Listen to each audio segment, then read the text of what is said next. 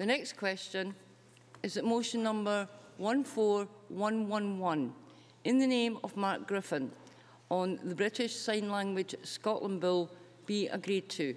Are we all agreed? Yes.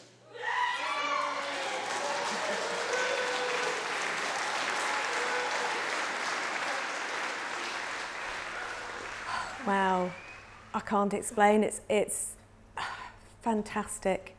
And I think particularly really fantastic for children who are born deaf, because I think it gives them the opportunity that they really ought to have and should have had. And I think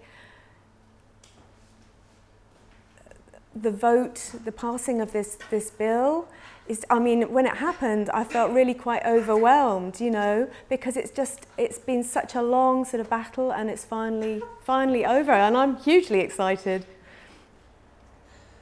It's been a very emotional day, and it all dates back to the conference in Milan, where sign language was banned and oral education was enforced upon deaf children for many, many years.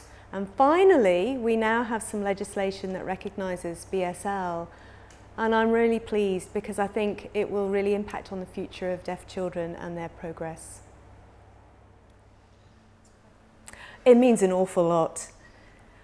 In my family, 2 generations ago, I had 4 deaf relatives, and my great-great-uncle and aunt at that time were attending a deaf school at Donaldson's. And in 1880 at Milan, there was a conference that banned the use of sign language in education when they were at school. And now I'm here, I'm deaf myself, and I'm here when that decision is reversed by the Scottish Parliament. And it's had a massive emotional impact on me. I think it will make life a lot more open for deaf people. I mean, we've traditionally experienced an awful lot of barriers to our lives.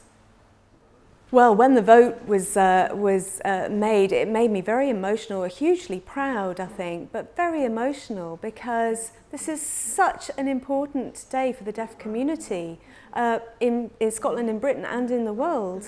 And I feel hugely excited because I think the future of young deaf people and their education could change as a result of this bill.